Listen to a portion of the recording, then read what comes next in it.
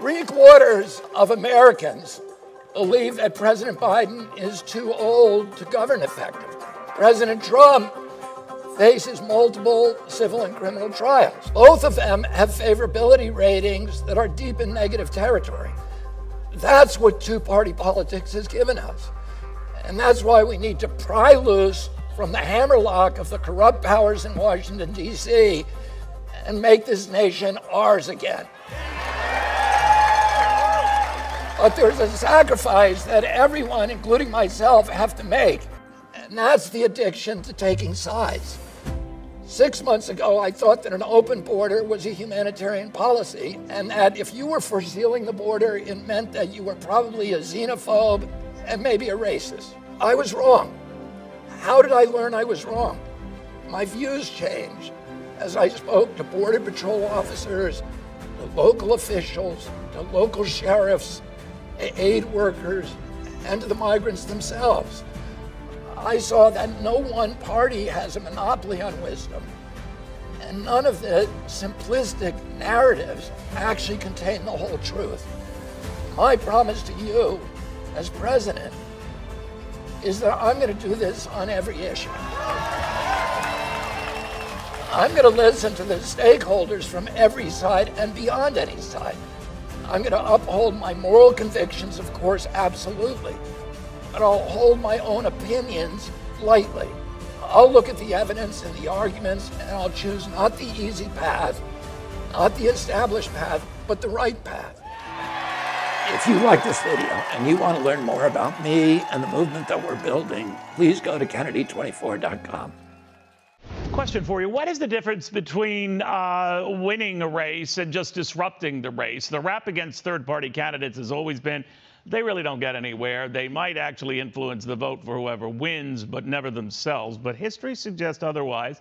Ross Perot, for a while, even when he dropped out of the race and returned to the race in 1992, did finish getting 19% of the vote. Some say he tipped it to Bill Clinton. We really don't know for sure in that particular battle, but we do know that Robert F. Kennedy Jr. right now, I think I said 22%. He's actually polling at 24% when pitted against Donald Trump, who's at 29%, and Joe Biden's at 30%. Now, sands shift on this all the time, but it isn't out of the theoretical possibility that in such a battle, and if he is in the debates, that he could comport himself enough to win the whole thing.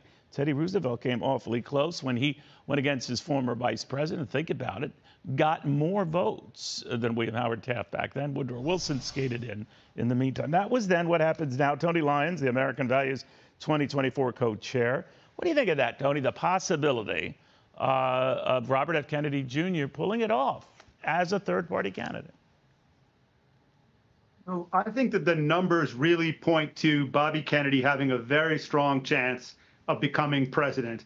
I mean, these new numbers are really striking in that, 2 weeks back, Bobby Kennedy was beating both Biden and Trump in, all voters under 35. Now, 2 weeks later, he's beating both of them in all voters under 45. And those are the types of people who have been hearing him because he doesn't really get on the mainstream media that much. He's mostly been on all of the gigantic podcasts. And that's where people 45 and younger get their news. So he is speaking to the things that matter to them, and he's convincing them that the things that they've heard about him are lies, and that when they hear his real story, they want him to be their president because they see these two characters on both sides, Biden and Trump, and they don't trust them and they don't want them to be their president. Well, I don't know what my email can glean, Tony, but I've had Robert F. Kennedy Jr. on a number of times. And every time I do, particularly the first time he appeared with me on Fox, his first Fox appearance at the time, generated more email than I've gotten on all the other presidential candidates I've talked to since even before, combined.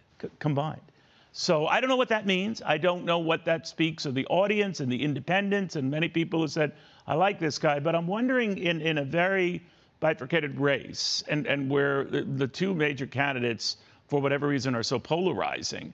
The rap has always been, well, where else is a Republican going to go? These are the two choices. Where else is a Democrat going to go? These are the two choices. But on ballots, assuming Robert F. Kennedy Jr., no small possibility here, can get on all 50 state ballots, they do have an option, right? Yeah, so they do have an option, and what they have is a candidate who's willing to tell them the truth, who isn't doing this for more money, for more power. He has no agenda other than to do what's right for the people of this country. So he would come into power not working for a dozen of the largest corporations in the country.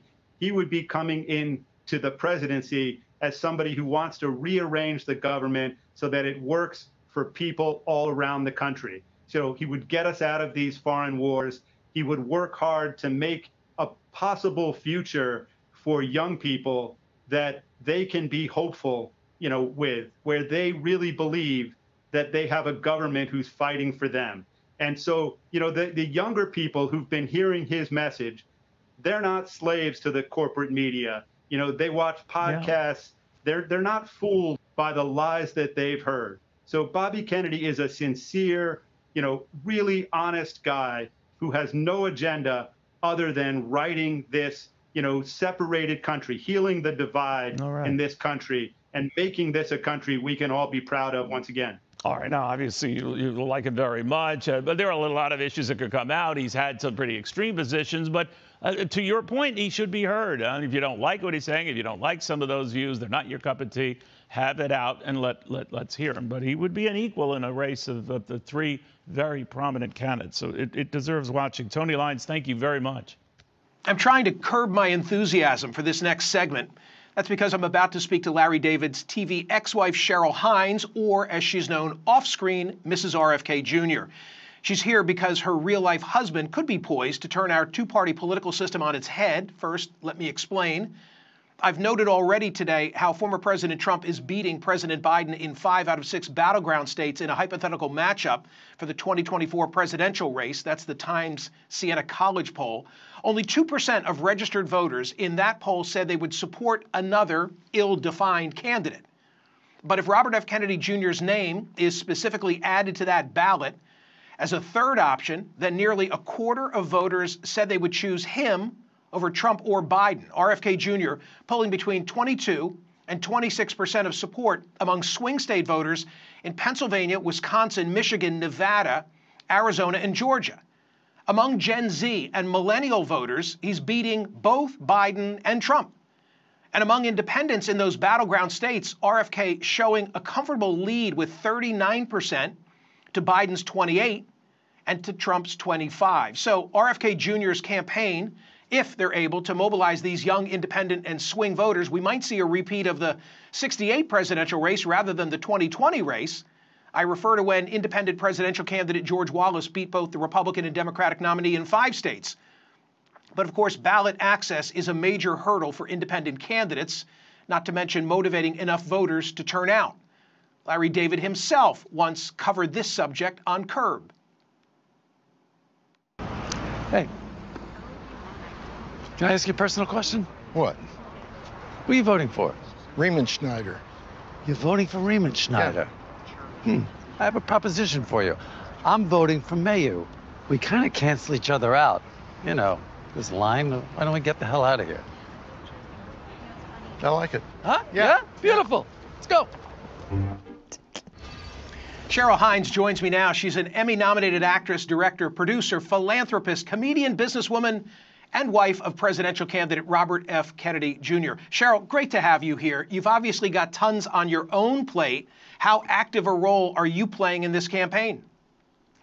I would say pretty active.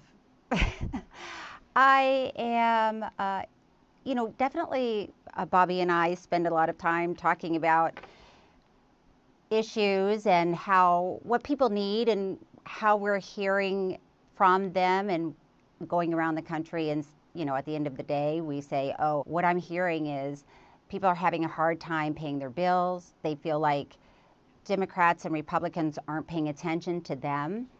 So we have a lot of really good discussions. I covered the announcement in Philadelphia when Robert F. Kennedy Jr. announced that now he's taken a shot as an independent. You introduced him. Here's a snippet of that.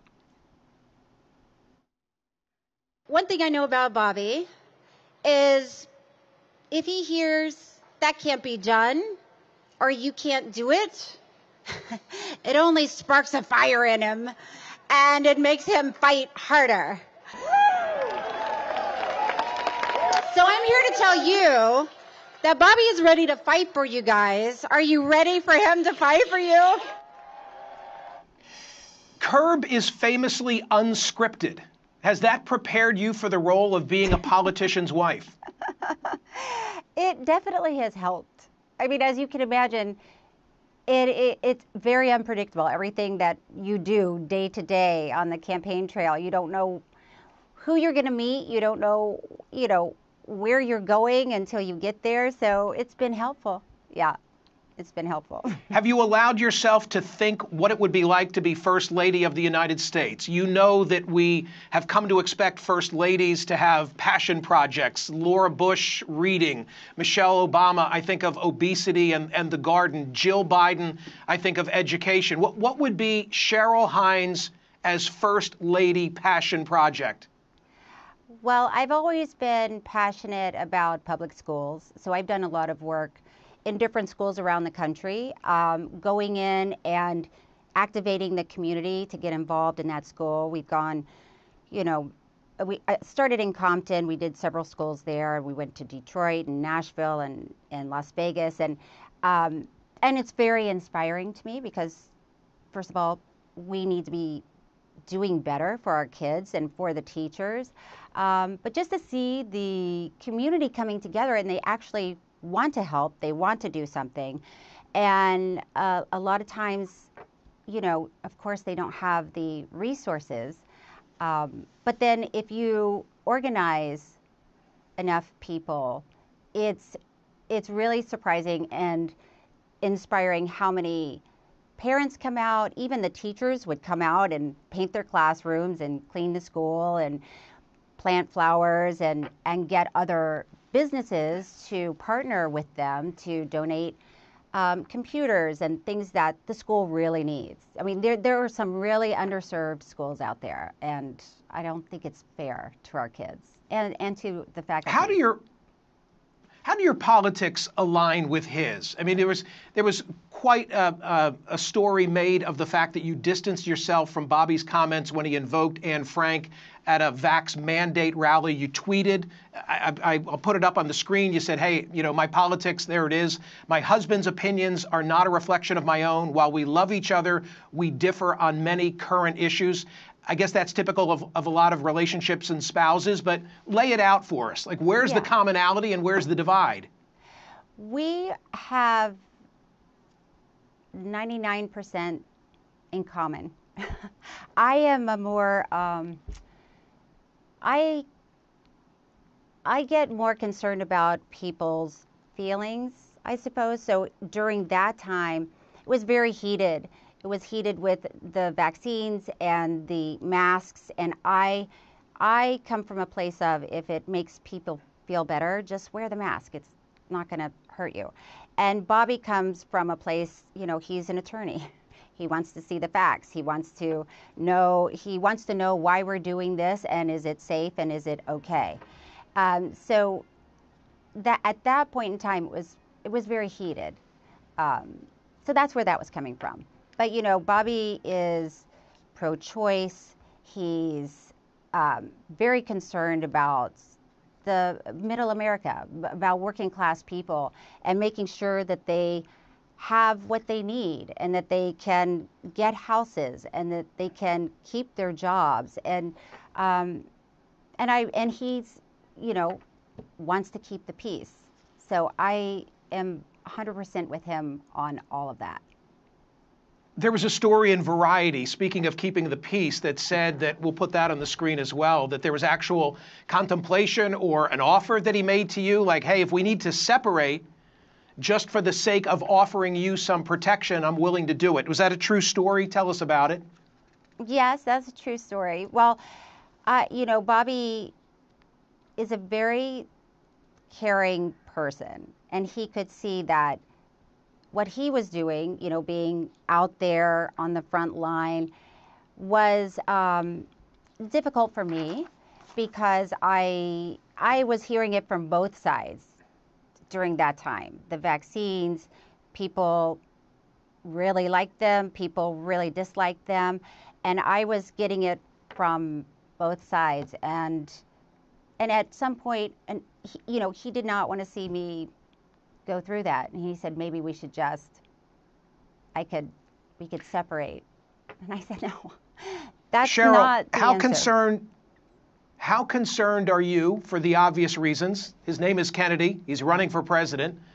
About his personal safety. I know the audience probably knows that you want him to have Secret Service protection. That has not been afforded. How worried are you, and why do you think he hasn't been given Secret Service protection? I'm very, very concerned because of his family's history, because of the state of the world right now. It's scary, and it's hard for me to say why he hasn't been given Secret Service, because Barack Obama got Secret Service 551 days out.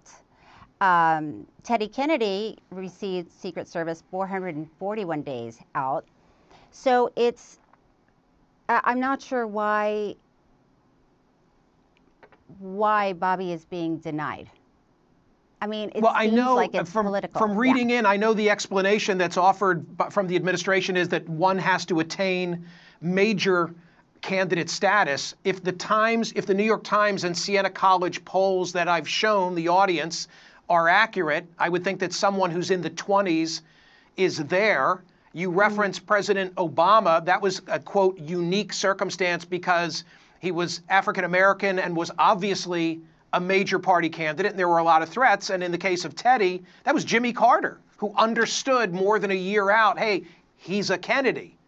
Right. And you also had an incident where somebody was on your property, right? That's right. Yes, there have been several incidents, yes. I was actually home during that time, and I saw, it was, it's very scary.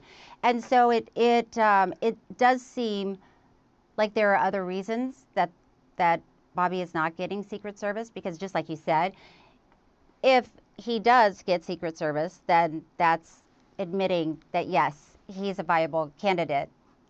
And I don't think the administration wants to admit that yet, which is, it's really unfortunate. It's ridiculous. And as soon as he becomes president, he appoints his younger brother, Bobby, as U.S. Attorney General, your dad.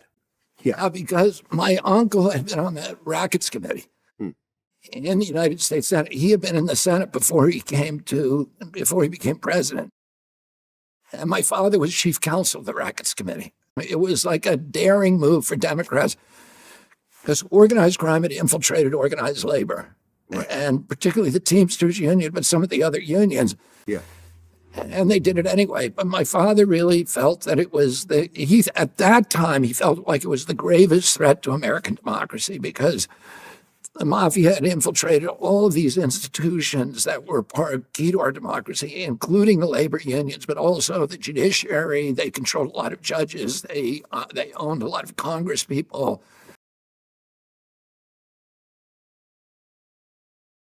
And Israel is critical. And the reason it's critical is because it's a bulwark for us in the Mideast. It's almost like having an aircraft carrier in the Mideast. It's our oldest ally. It's been our ally for 75 years. It has been an incredible ally for us in terms of the technology, the exchange.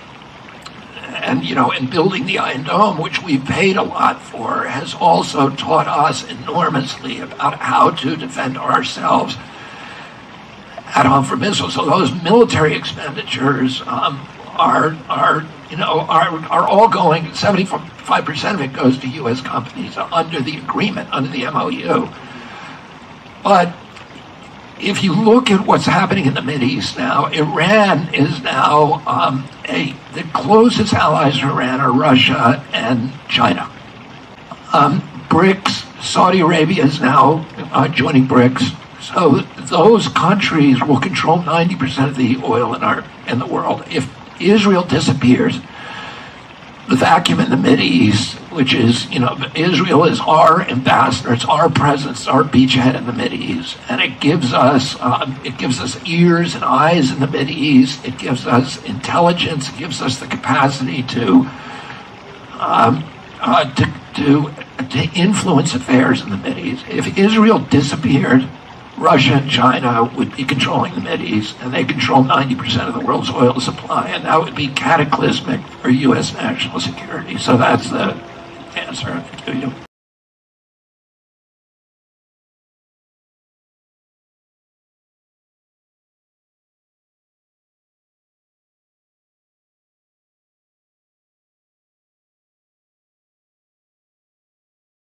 But I did not know this. Last week, somebody tried to break into Kennedy's house in Los Angeles.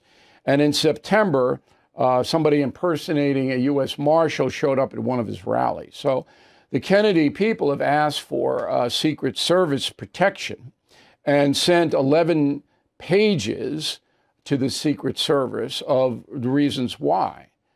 And Biden turned them down through the Homeland Security Department.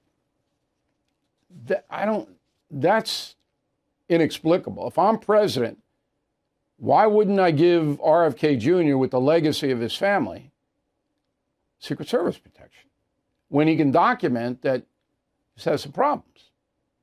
Why? Now, we asked the Biden administration, it's gobbledygook.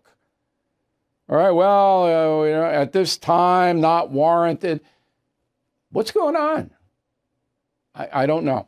I'll find out, but I don't know. Thank you for watching the No Spin News. To watch the full episode anytime on BillO'Reilly.com, please sign up to become a premium or concierge member. Visit BillO'Reilly.com to sign up and start watching today.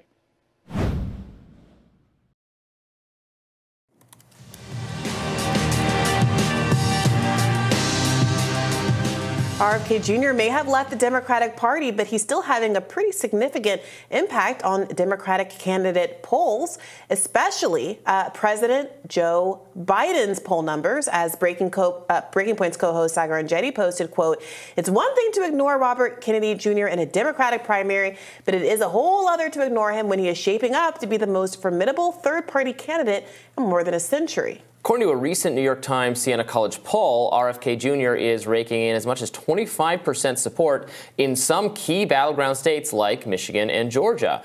Now, many argue the spoiler candidate should be allowed to participate in presidential debates, especially if he gets ballot access while polling this high. If he spoils the race, so be it. They can try to other candidates can talk about the issues that matter to him in order to compete for those votes as well. But the Lincoln Project, a centrist PAC, decried Fox News' coverage of RFK Jr., Cornel West, and Dean Phillips' campaigns, accusing them of being part of the, quote, Trump coalition, those candidates. Where the proof's in the pudding, a new 2024 poll out of Iowa shows Trump leading 41%, Biden at 35%, and independent RFK Jr. and Cornel West earning 16% and 4% respectively, for a total of 20% of the vote. So RFK Jr.'s current poll numbers are very significant, and they're reminiscent of a kind of actually Ross Perot sort of three-way race. That's a significant amount of support. That's above the kind of baseline support that third parties are usually getting, somewhere between like 1% and 5% in the polls, and then 1% at the end of the day. The Libertarian Party did a little bit better than that in 2016, I believe, so substantially better than that, but still, single-digit results. RFK Jr. is slated to have an effect. Yeah, so the Lincoln Project is a group of never-Trump Republicans that have allied themselves with the Democratic Party and who are frustrated forever and always by third-party efforts because they're concerned about a spoiler effect that would put Trump back in office. What's interesting is that polls are sort of mixed about who RFK Jr. has a negative effect on. What we saw when he was a Democrat seemed to be that the logic was because he was running in the Democratic Party, by default, he was going to be taking votes away from Joe Biden in the primary. Obviously, Donald Trump isn't competing in the Democratic primary. So there seemed to be some advantage to conservative outlets and kind of independents to give him a platform, buoy him, and laud the things about his platform that they also agree with. Now that he's running as an independent, I think you've seen a little bit of a shift. And wherein, because he does seem to be pulling a lot of voters who are disaffected from both parties, potentially a threat, you're not seeing him get the same amount of accolades. I do think that his own behavior has played a role in this.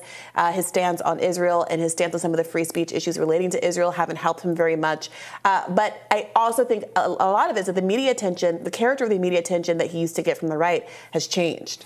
Yeah, the Lincoln Project, I would have even sterner criticism of them. You know, they claim to be people trying to rescue the Republican Party for Donald Trump. I would say they're basically just operating as Democrats and, in fact, are kind of grifting people into thinking that they're actually Republicans. They're, you know, Joy Reid's favorite Republican. They're on MSNBC a lot. They got caught. They did. Do you remember that stunt? Like they were very anti-Glenn Youngkin. You know, they say they're just focused on the good of the Republican Party and getting rid of Trump, but they went hard after Glenn Youngkin. They did that tiki torch stunt. Do you remember that? They tried to make it look like there were racist people supporting Youngkin, but that was their. It was a whole embarrassing thing. Actually, I think I did a radar on it a long time ago. If you want to Google that.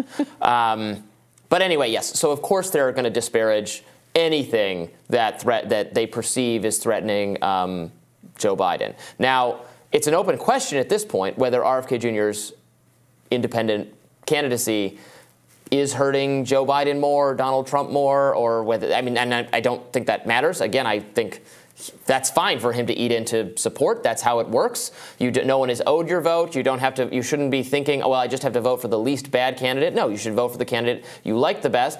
If the other candidates did a better job speaking to the issues that RFK Jr. represents, he wouldn't have this large faction behind him.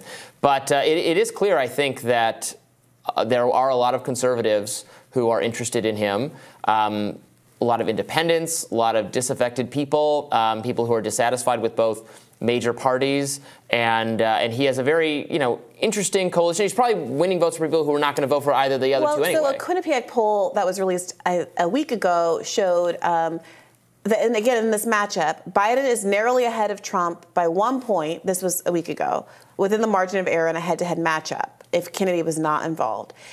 If Kennedy were involved in a three-way race, Biden is ahead with 39% to 36%. Right. So he increases his margin over Donald Trump. That is, I think, why we've seen this big turn of events.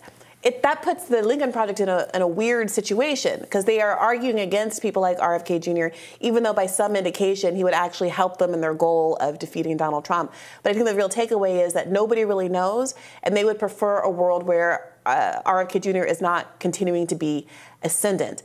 And not just Robert F. Kennedy Jr., by the way, is in the mix as an independent. Cornel West has now left the Green Party, and it's worth looking a little bit at what's going on with these other candidates. Now, independent candidate Cornel West took a jab at Biden for his low standing in the polls, posting on X, formerly Twitter, quote, "POTUS doesn't need me to spoil his re-election bid. His milquetoast neoliberal agenda leading us to war, climate calamity, and more poverty is doing that for him.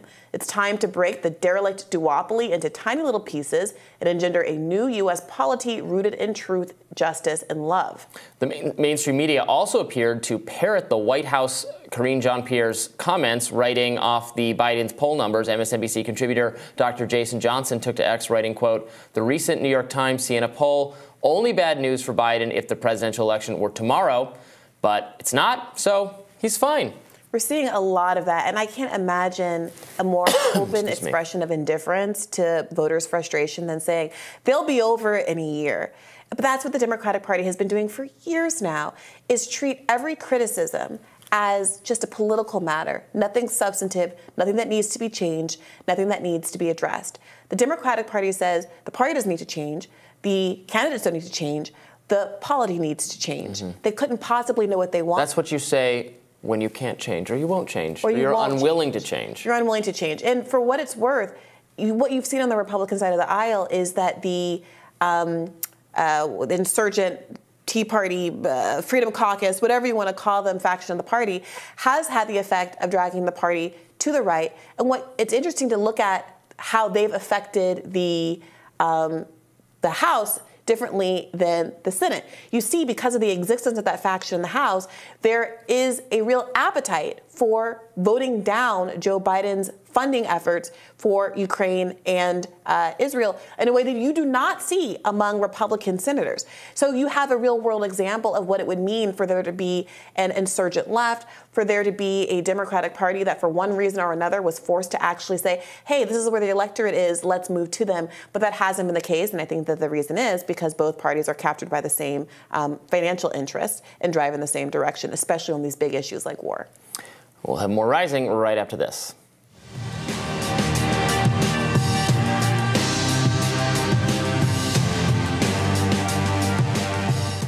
New poll shows RFK Jr. beating Trump and Biden among young Americans in swing states. 34% of registered voters between 18 and 29 are behind Kennedy for president. A new poll published Tuesday shows independent presidential candidate Robert F. Kennedy Jr. has more support among young Americans in swing states than both the GOP frontrunner and incumbent president. The New York Times and Siena College published a poll showing that Kennedy has more support among Americans under 45 in critical battleground states over both Presidents Trump and Biden. According to the poll, 34% of registered voters between 18 and 29 are behind Kennedy for president. Comparatively, Trump, the GOP frontrunner, only carries 29% of that age range, while Biden, the Democratic nominee, carries just 30%. Among the 30 to 44 age group, carries 31% of support compared to Biden and Trump's matching 30s. However, Kennedy is trailing behind the two presidents in the other age groups, with the independent candidate's lowest numbers coming from registered voters aged 45 and above. At 20% support, Kennedy is heavily behind Trump and Biden in the 45 to 64 age group, who carry 41% and 31% respectively. Among registered voters aged 65 and up, Kennedy only carries 17% of the people polled, while Trump took 37% and Biden took 39%. Poll illustrates Kennedy's growing popularity with young Americans as he seeks the White House in an independent bid against Biden. Kennedy announced last month that he would stop campaigning as a Democrat and instead make an independent run for the White House. Something is stirring in us, saying it doesn't have to be this way, Kennedy said, adding that Americans are ready to reclaim their freedom and independence. I'm here to declare myself an independent candidate for President of the United States, Kennedy continued. But that's not all. I'm here to join you and make a new Declaration of Independence for our entire nation, Kennedy said. We declare independence from the corporations that have hijacked our government. Kennedy also said that he and the crowd assembled declared independence from both political parties as well as the mercenary media. Kennedy called for unity in the country and said that politicians getting all of us to hate each other is all a part of their scam. Kennedy was initially running as a Democrat in an intra-party challenge to Biden, but the DNC maintained support for the incumbent president and reiterated that they would not schedule primary debates.